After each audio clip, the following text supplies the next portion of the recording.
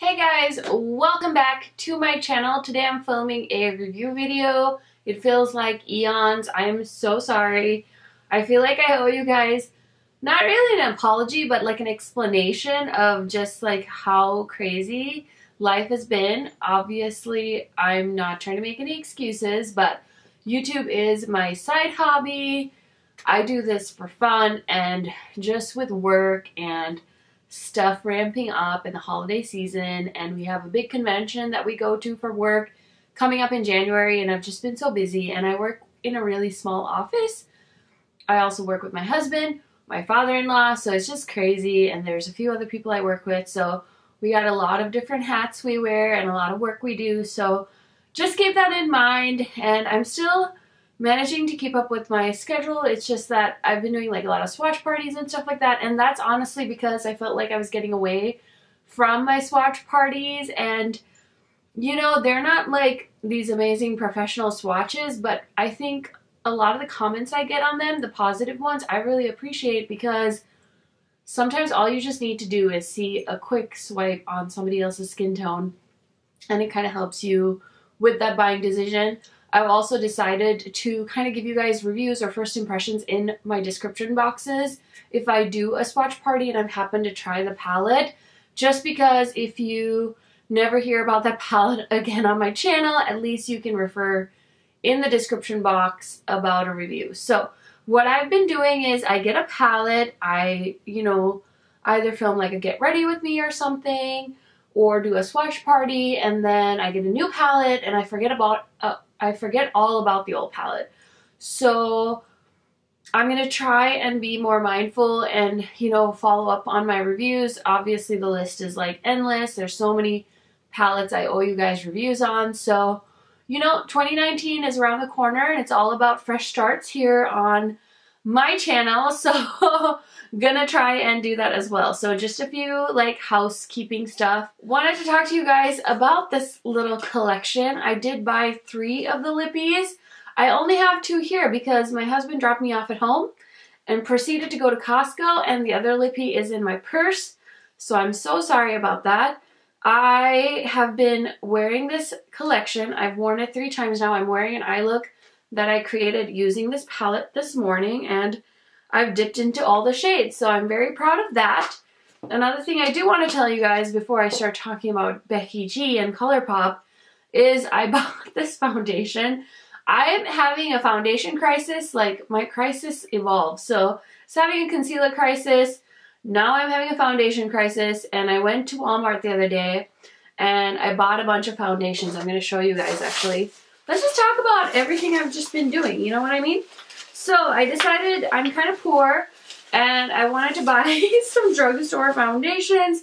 So I bought this one. This is the Healthy Foundation by Physicians Formula. I wore it for the first time today, and this thing has the most god-awful smell.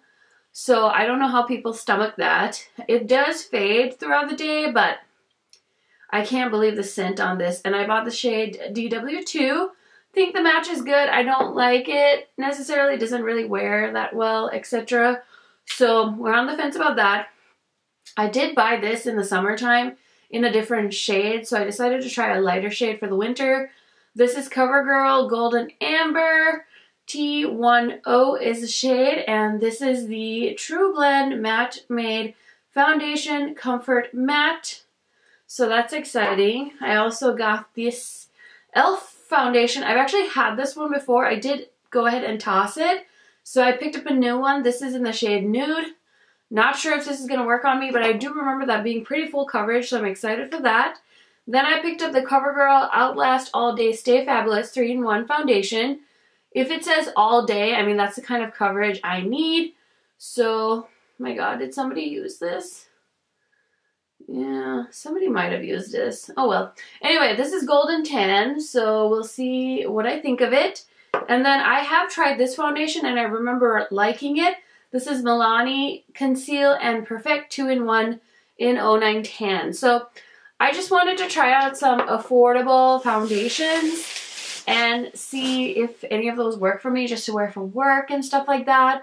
I've just been hating like all of my foundations that I currently own. Like, I love the Hourglass Stick Foundation. Here it is. But I wore it the other day and I did not like it on me. And so I was really bummed and I was like, no. So I need to just like use up some of this stuff, but I just wanted something every day that made me feel flawless. So that's why I bought some of those drugstore ones. So if you guys have any good drugstore foundation recommendations, definitely let me know down in the comments because I'm curious to hear about it. I just touched up with this Physicians Formula around my mouth area and now like my whole face is fucking stinking. So that's annoying. But let's get back to my review. So this particular palette definitely falls in. Actually, you know what? I'm so used to saying ColourPop is affordable, but this palette is 18 bucks. So usually their palettes that look like this, aren't they like $16? And everyone kept comparing this palette to the Dream Street palette. And I've actually reorganized my Dream Street palette because these little pans are removable. So you can like move them around, like if you really like gradients and not just like a random thrown together palette like this, you can switch them out. And once I like saw the pictures, because people had done like side-by-sides of this, I really didn't think they were that similar. I really still don't think they're that similar. I feel like this is definitely geared towards people with Kathleen Light skin tone, and I can see this one being more geared toward people with my skin tone or darker. I still feel like they could have gotten a little bit darker with like these two shades, but I'm wearing this shade Lola in my crease today, and I really think it's a nice everyday color for like work, you know. It really brightens up your eye. It's a beautiful peach color, so I think that is really unique. And the shade Patrona has a really nice duochrome, so I think that's beautiful as well.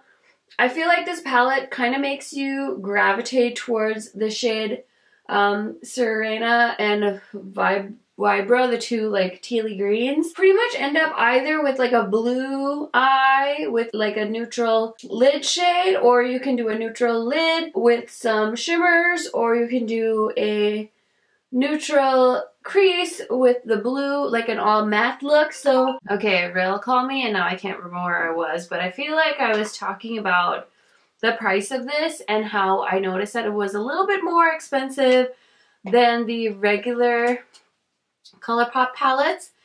And you know, I've bought ColourPop for years, ever since they started with the Super Shock shadows, so I am very familiar with the brand and I have a lot of product from them. And I basically got this on their website, and this launched on December the 5th, so I've had it for about a week now, or less than a couple of days. I think I got this in the mail on Monday. So I've worn this every day since I received it, and I do believe this is limited edition. I can't imagine that they're gonna keep this around for very long. Probably sell out a few times and then restock a few times, and then it'll probably be gone. And then the lippies are $6.50, and I bought all the ultra matte lips, and then the palette is $18. The lippies, I wanted to try the ultra matte formula again because I haven't really had them in a long time. I bought them when they initially launched and I thought the formula was not the greatest. So I would wear them every once in a while, and then they'd like sit in my collection, and they sat and they sat, and then I just ended up like getting rid of them because they were just getting really nasty. And they're so affordable. I just ponied up and bought these shades because I'm really into like these rusty colors. And the shade I have on today is Besame, and I love this color. Again, it's like a red, but it's a muted take on a red shade. So I do love that. The formula does feel like it is a little bit drying, but nothing you can't stomach. So just want to mention that to you guys. As far as shipping goes, ColourPop does offer free shipping if you spend over $30. I think I spent like 40 something dollars. So yeah, this collection, when they come out with so many things like that, because she did more lippies and I think she did like a highlighter too, it gets pretty easy to spend over 30 bucks. The nice thing too I noticed is ColourPop has now added like Affinity Pay, I think is what it's called. And it basically like allows you to split your payments into like 4 smaller payments. So you don't get charged any interest or anything, but you just pay smaller chunks over like 2 months, which is kind of nice. I mean, I don't know, it makes me feel a little bit better about my shopping habits, which is probably not a good thing. And then as far as discount codes, I know a lot of smaller influencers have gotten discount codes where you can get $5 off. I've used Angelica's code, I've used Samantha March's code, and I'm addicted to the codes. And the ColourPop website is smart, so you can't use it multiple times. So if you guys know anyone else with a ColourPop code, I'd be so happy to use it. If you guys could just leave the code down below, I think everyone would find that helpful, so I need to thank you in advance.